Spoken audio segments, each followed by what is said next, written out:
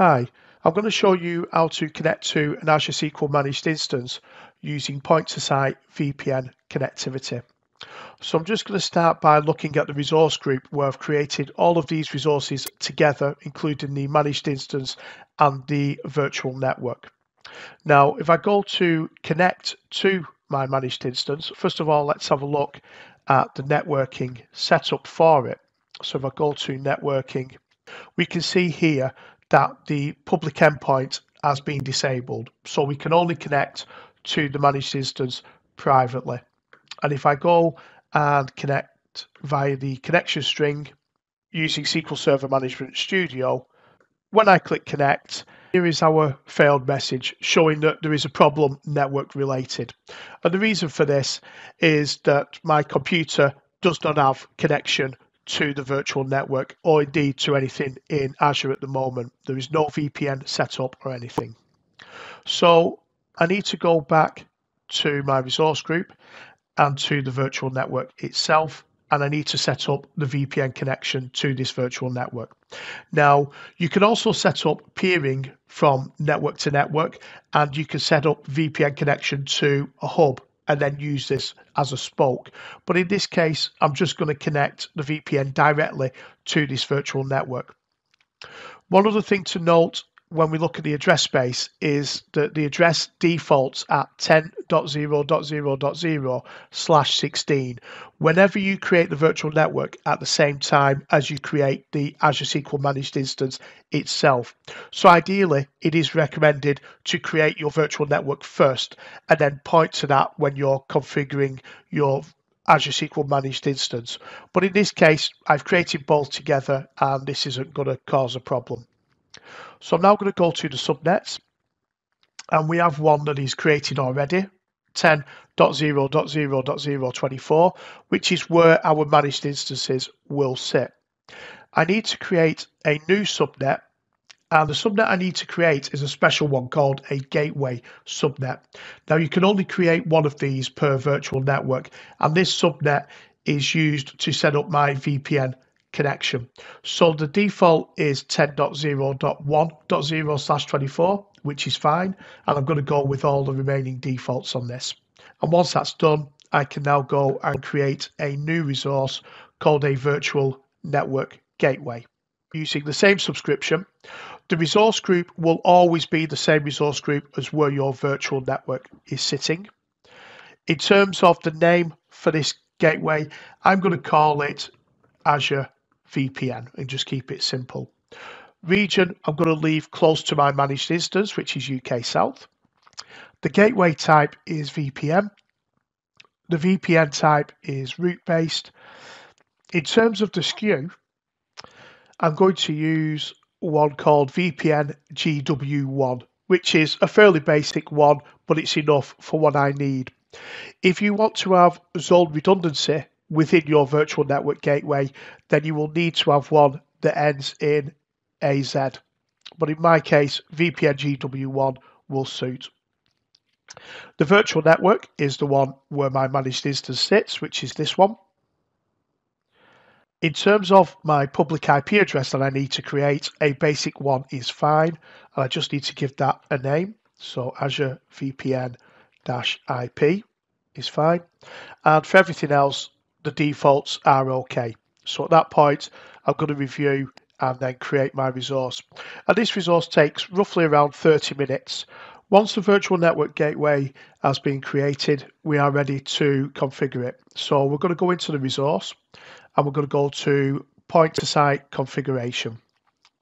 And it tells us here that it is not currently configured. So we go to configure now, and the first bit of information we need to add is an address pool. Now this isn't the subnet that we're going to be connecting to in the virtual network. This is a different address pool. So for this one, we need another private address pool, and the one I'm going to use is 172.16.25.0 and /24. In terms of the tunnel type, there are several options. The one that I'm going to use is this one, IKE version 2, which is used for Windows clients, Linux clients, mobile devices. and SSTP, which is also a fallback option as well for Windows devices. And then in terms of authentication type, in terms of the trust between Azure and my computer, I'm going to use Azure certificate. So this now gives us a root certificate space to be able to provide a root certificate that we can then use to connect. So to progress this part, I need to go to PowerShell, and I have two commandlets already set up, ready to run. The first one is going to create a root certificate, which I can then use for Azure. And the second one, based on the root certificate, using this variable, is going to create a client certificate that I can then export and import onto other computers so that they can all connect to the same virtual network using point-to-site connectivity. This is all using a self-signed certificate. So ideally, you want to use a certificate authority to do this. But in this case, I'm just going to use a self-sign. So I'm going to create the root certificate first. And now that I have that, I'm going to use that to create my client certificate. And both of these have been created in my user certificate store. So once they've been created, I can now go to certificates and go to manage user certificates. So now if I go to my personal and certificates folder, you can see both of these certificates now exist in here. So I'm going to export both of them. So the first one I'm going to export is the root certificate. So I go to right click, all tasks and export. I don't want to export the private key, so I'm going to leave that as no. And I'm going to use base 64 encoding.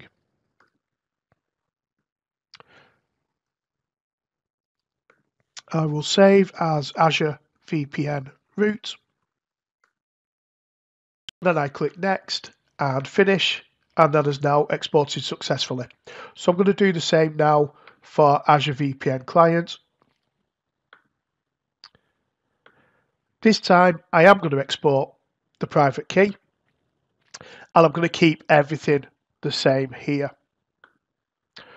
And I'm going to encrypt by password. And then save to the same location as Azure VPN client.pfx.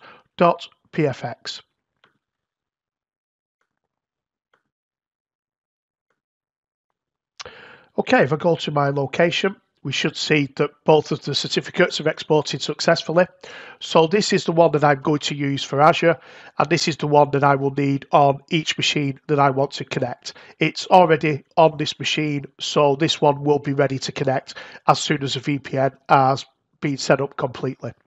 So now I'm going to open up my root certificate in Notepad, and I'm going to copy everything between begin certificate and end certificate. Then I'm going to go back to my virtual network gateway configuration. Under the name, I'm going to call that Azure VPN root. And for the data, I'm going to paste in my certificate data. Once I've done that, I will click save.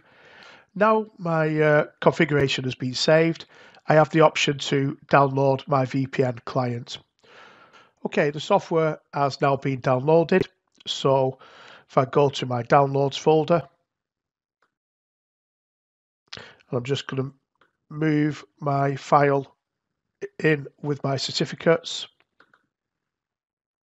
and then I can extract it and install it.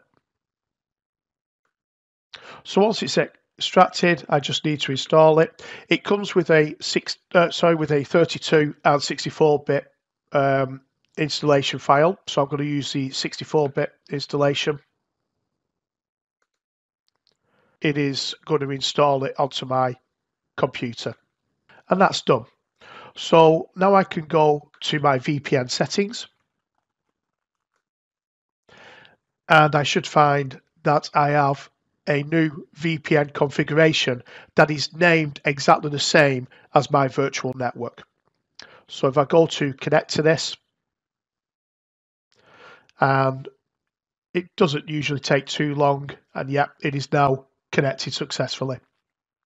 So at this point, I should be able to go back to Management Studio and attempt to reconnect to the same Azure SQL Managed Instance. And this is how you connect to SQL Managed Instance from on-premises with point-to-site VPN.